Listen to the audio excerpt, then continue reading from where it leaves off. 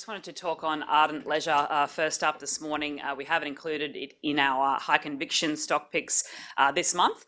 So essentially following on from a better result during reporting season, which did surprise the market, the company has also announced their intention, or they will sell their health clubs business for around $260 million, which was a slight premium to its book value.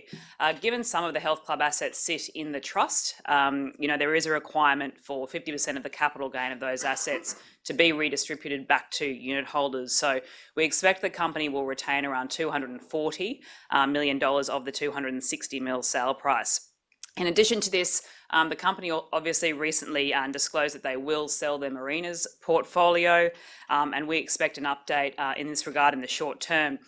In my view, a strategic set of assets such as the marinas will attract a premium to the $108 million book value.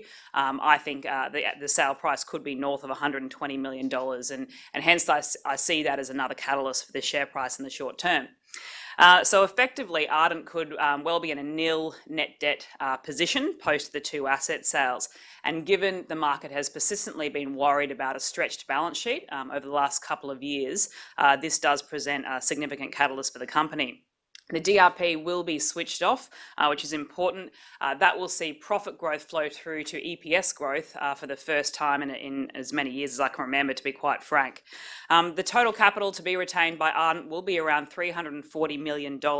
So aside from the significant, balance sheet repair that comes with that, it will allow them to accelerate the rollout of its main event centres in the US, which do provide far superior returns, particularly compared to the domestic assets. So it makes sense. We expect the $340 million will fund around 33 main event centres over time. And while the asset sales back here will be decretive to earnings short term, because you can't build enough main event centres quickly enough to replace the earnings, they're significantly accretive over the medium to long term. So for some time, main event's been the key driver of earnings for Ardent Leisure. This will be even more so the case going forward. From a base of 30 centres, the company can now see a runway to 200 centres. So really over the next at least 5 years, you're going to be getting 30 to 40% footprint growth alone from the rollout of these centres. So it's pretty material earnings. All the new centres open to date have all achieved a 30% return on investment or exceeded that. So it gives us increased confidence that this is the right move from the company. So in summary, a series of really good announcements for the companies. They're doing the right thing, redirecting capital back to their higher returning assets and fixing their balance sheet. Essentially, I can now see, Ardent delivering over 20% EPS growth from FY18 to around FY20 after a number of years of very limited earnings growth.